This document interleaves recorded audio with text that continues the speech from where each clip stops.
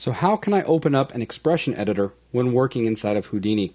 Well, to do this, let me demonstrate on one of these parameters over here that happens to have an expression.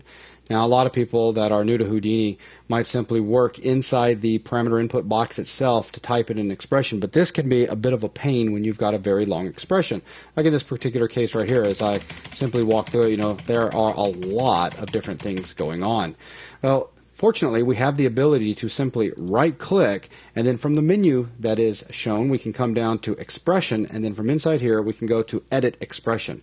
And from inside this dialog, life is made a lot easier. So now we can come in here and start working with our expression. You may have also just noticed that there is a hotkey combination to launch this dialog as well. So it's really quite simple. So let's say that this is the guy that I'm working on. I can simply hit Alt-E, and that is going to open up my expression editor, at least what I like to call it, my expression editor for working on the expression for this particular parameter. And that is all I wanted to show here in this How Do I Open Up an Expression Editor inside of Houdini. Thanks a lot.